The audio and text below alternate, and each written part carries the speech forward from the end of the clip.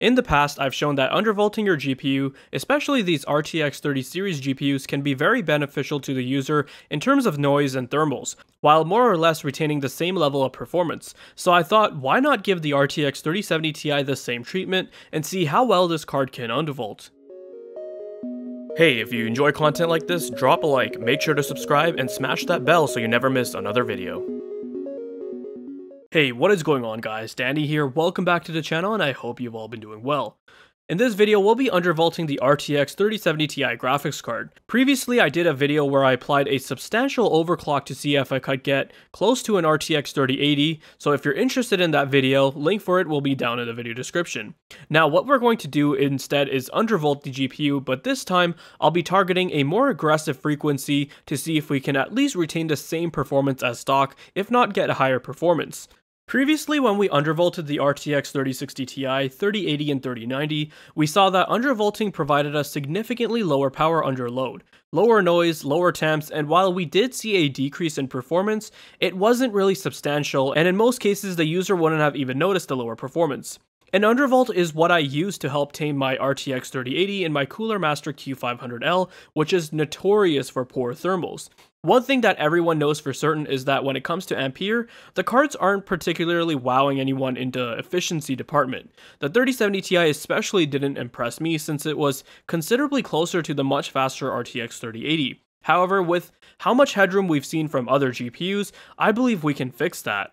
So what I'll be doing is similar to what I did in my 3070 Ti overclocking video. I'll be applying an undervolt using MSI Afterburner, testing out 10 games at 1440p, we'll compare the numbers to see how it affects performance and how it compares to stock, and then we'll finally take a look at power consumption and thermals to see if it was worth it. And spoiler alert, I believe you guys will be pleased with what you see.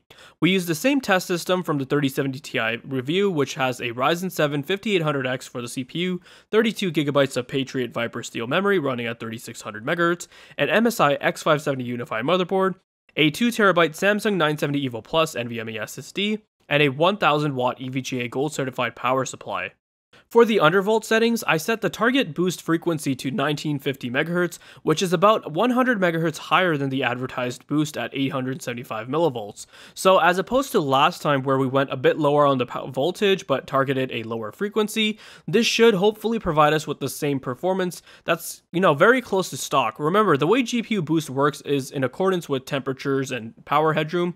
It allows the GPU to boost beyond that, or it might be actually a bit lower. First, we'll take a look at our 3D Mark Times by Extreme graphics benchmark. Here we can see a very minor 2.5% drop in the graphics score, so we're hardly talking about a loss there. Moving on to our games, I'm going to be going through them pretty quickly as the results pretty much speak for themselves. In Shadow of the Tomb Raider, we see a 2 FPS loss for both the average and 1% lows. In Cyberpunk 2077, it's basically the same thing, 2 FPS loss for the average, and a 1 FPS difference for the 1% lows. You're hardly going to notice that difference.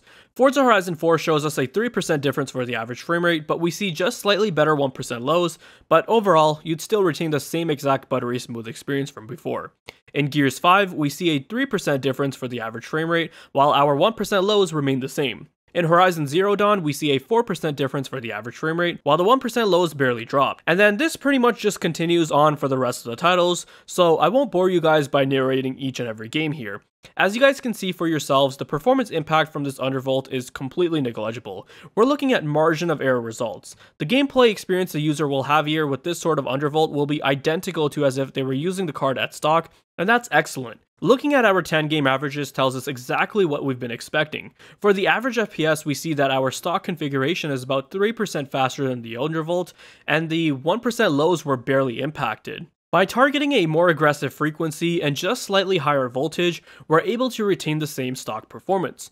Now you guys might be wondering, hey, that sounds pretty good, but how much power are we really saving here? Is it even worth going through the hassle? Well, during our Times by Extreme second graphics test, the RTX 3070 Ti at stock averages around 306 watts of power consumption, which was definitely on the higher side in my opinion. It was pretty close to the 3080, which was on a different level when it came to performance, so that justified the power consumption. And looking at this from a generational standpoint, X70 class cards were unheard of consuming this much power. But now when we undervolted, we see a whopping 27% drop in power consumption, where the 3070 Ti consumed just 225 watts on average.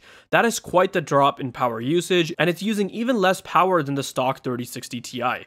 It's pretty crazy to see just how much of a difference we were able to make by just spending a few minutes in MSI Afterburner to tweak this card's performance per watt. If you're an owner of an RTX 3070 Ti, or you know what, any RTX 30 series GPU for that matter, undervolting in my opinion is the way to go. You basically get the same level of performance as you would with stock, but immensely lower your power usage. Do keep in mind though, the effects of undervolting will vary from GPU to GPU, just like with overclocking as there's a silicon lottery, as it comes down to the quality of your chip.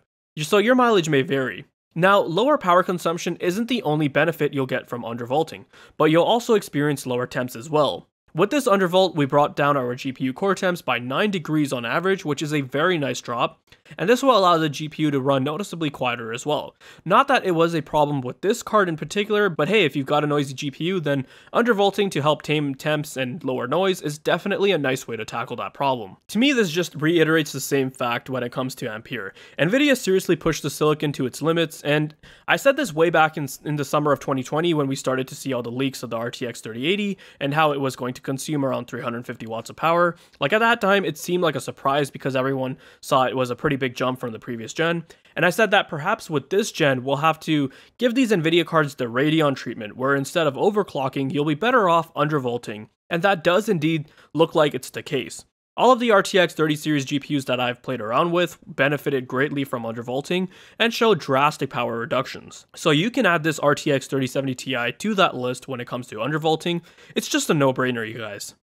I hope you guys found this video to be informative and helpful. Let me know your thoughts down below. Check out the video description on ways to support the channel and for my other videos. If you guys are interested in more content like this, then make sure you subscribe. Thanks for watching, take care, and I'll see you guys in the next one.